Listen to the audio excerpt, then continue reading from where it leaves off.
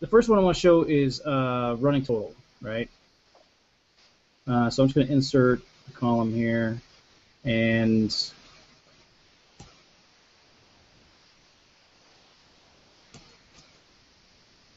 I'm just going to add a few rows here. Okay. All right, so adding a running total in Excel, normally what you would do is, and I'm just going to use a range outside here. So normally it would be something like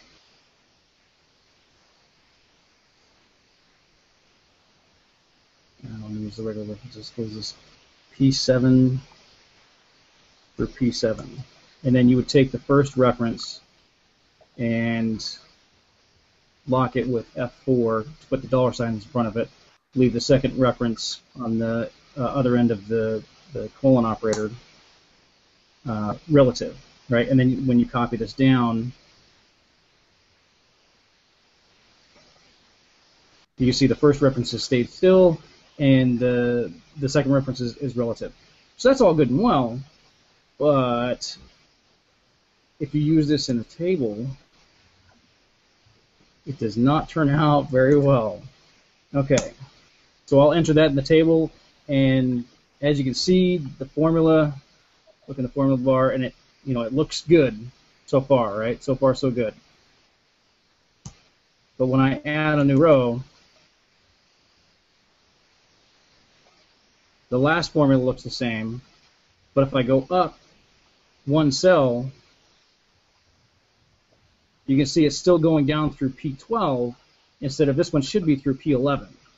And that's just the way tables handles the absolute referencing with standard cell referencing in the calculated column. So basically the tip here is how to use a proper running total and not get caught in this debacle of ranges not updating properly. So there's two ways here. So the first, I'm going to, for the first reference, instead of saying P7, I'm going to index this column with the index formula, and I'm just going to say index 1, hardcode the number 1, put a semicolon, or put a colon, click that cell, which will say, square bracket, @ column header, end square bracket, enter, and since there's different formulas, I got to confirm for the whole column, and then I get, basically this says, since I'm using index formula, I'm always saying, give me the first cell of that entire column, so that will never move, and then it will be at whatever row we're in, so the @ being this row, so that's a true calculated column. Now, the downside about this is that on large data sets, and I'm talking anything over 100,000, 150,000 rows, this could get bogged down and get slow. So you can do this with standard cell referencing. You just don't want to do absolute. The key is to not use structured referencing and not use absolute referencing. So I'm going to say, what is this, 06 and P7. So I'm going to sum the cell to the right and sum the cell above. And since table headers cannot contain numbers, they can only contain text. Even if it's the number 1 in there, it's still text.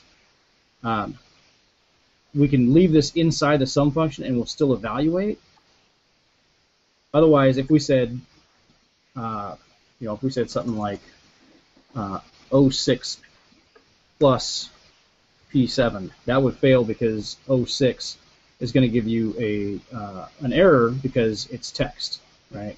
So we leave it inside the sum function, which means it'll evaluate, and there's using standard cell referencing for a running total. So that's tip number 1. So you got a rating. All right. So I got to give that 5 because people need to know how to use these pivot tables and know the pitfalls and how to deal with them. Man, so the 1% got to survive too, man. No. We get lonely. You hear the echo in the room. It's just the 4 of us. Come on. If one of us died, we're going to have to start eating each other. So we got to have some more people in here. We got to bring them in. You're not going to occupy us. You're going to come in here. All right.